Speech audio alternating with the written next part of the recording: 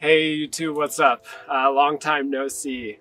I'm out here tonight in Capitol Reef, well next to Capitol Reef National Park. I'm in a tiny house, Airbnb, and I figured I'd try to record a YouTube video along with an attempt to capture an image with these bad boys here, which are two Astro modified DSLRs. I got them modified by Spencer's Camera, and I have identical Rokinon 135 f2 lenses to go with them. They're both HA modified. One's a Canon 6D and one, I believe, is a Canon R6, and they are both full frame. They both have the same pixel size, with the same lens, with the same mod. One, the Canon R6, is slightly better than the other, but they're going to be almost identical setups in terms of image scale and everything else. So I figured it would be really cool to see what I could do with two systems running at once instead of one. So that's going to be the experiment tonight. My goal is for the next 2 nights, I'm going to try to capture a deep mosaic of the Orion constellation.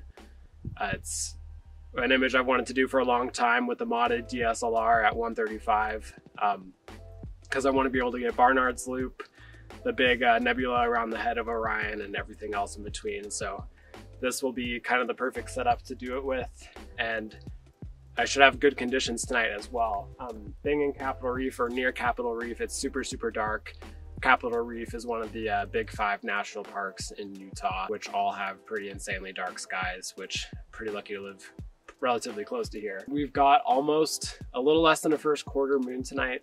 I don't know if that's gonna be a problem. We'll find out. To combat the first quarter moon, which will only get worse tomorrow night, I'm going to shoot every panel of the mosaic each night to kind of average out the differences between the panels between nights, and hopefully avoid any kinds of gradients or stuff like that. And you know, we're also going to be taking flats to deal with that problem as well. But it should be a super cool little experiment, and excited to bring you guys along to show you an image if I get one.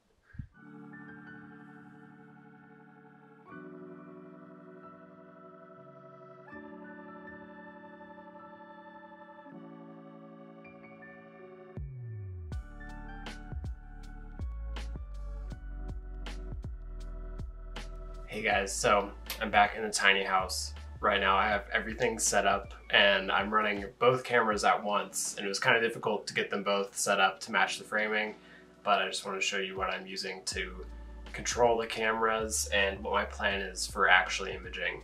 So at 135 millimeters in full frame, I can fit the whole Orion constellation in like a 3-panel panorama. So that's the plan for tonight. I'm going to be able to shoot till about 2 a.m., 2:30 a.m., and it's 7:20 p.m. right now. So that gives us 7, 8, 9, 10, 11, 12, 1, 2. It gives us 7 hours per night. So I'm going to divide that evenly amongst the 3 panels and repeat the procedure for the 2 nights. And hopefully that should give a pretty good image. I should get Barnard's Loop and the nebula around the head of Orion. As for what I'm using to control both the cameras, it's actually kind of a simple setup. What I have is a USB hub, and I'm running both cameras on USB with the USB hub into my capture laptop, which is running 2 instances of backyard EOS, and I just have them right now looping 30-second exposures at f2 ISO 1600. So I'm going to have a huge number of frames by the end of the night, but since I'm shooting at f2, that's what we want. We want as many frames as possible that are properly exposed, and that just so happens to be done in 30 seconds here where I'm at. The mount I just have running off the hand controller right now. I could potentially automate it with plate solving and whatnot in SGP and run the mount via some ASCOM driver, but for simplicity's sake, I'm not going to do that.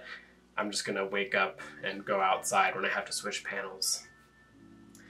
So yeah, that's the plan. I'm gonna get about 2 hours per panel, per night, per camera, and by the end I should have like 28 hours of data, which hopefully will produce something great.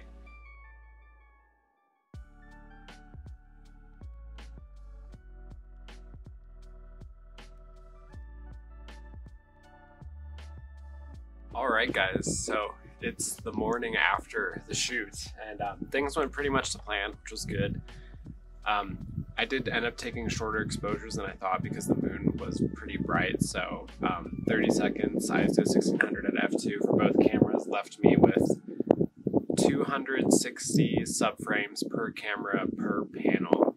So times 3 times 2 means I'm somewhere in the ballpark of like 1,500 subs per night, and I get to add another 1,500 subs tomorrow night. So we're going to be sitting around 3,000 subs, which I don't know how easy that's going to be to process, but yeah, for the rest of today, I'm going to be going into Hanksville and Capitol Reef doing some hikes, and then come back around sunset and hopefully do it all again tonight.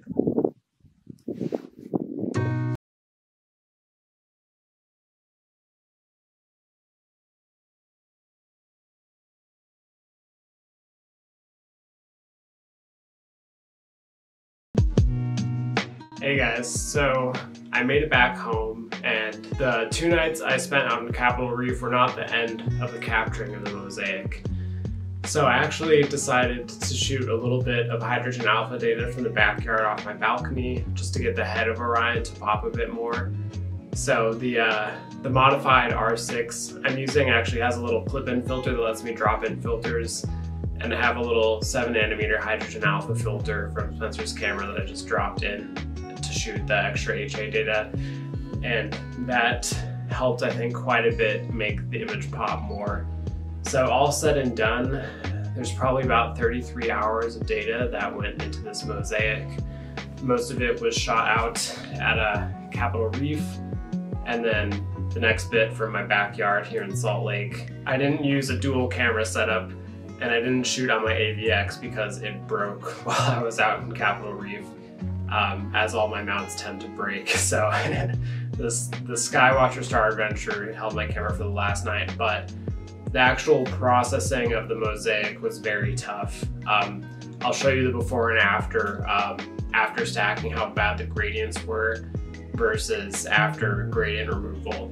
And Astropixel Processor is actually the program I use to handle all my mosaic processing and background extraction, and it actually did like a surprisingly good job considering how dynamic the gradients were in the image. But I think it would have been a lot worse if I didn't capture every panel every night because of the near first quarter moon that was out while I was shooting. So going forward with mosaics, I think it's probably best idea to do every panel every night unless you're shooting hydrogen alpha and it doesn't really matter. But yeah, it turned out, well, it looked pretty horrific after I stacked it, and stacking it was no small feat. So all the pre-processing was done in PixInsight. Had like 2,800 subframes plus about 300 subframes from the hydrogen alpha because I'm doing very short exposures at f2. And this took like 2 or 3 days to actually pre-process and stack all the frames. And my methodology for stacking them was I stacked each panel for each night for each camera. So since I was shooting 3 panels for 2 nights with 2 cameras, that's 2 times 2 times 3, leaving me with 12 final stacked images for the mosaic blend at the end. 3 from each camera and 3 from each night. So 12 in total, which was quite a difficult process. The PixInsight batch pre-processing scripts weren't really working that well on the data, so I manually calibrated everything, which added to the complexity, but it worked out. And I'm really, really satisfied with the image, and hope you guys enjoy it too.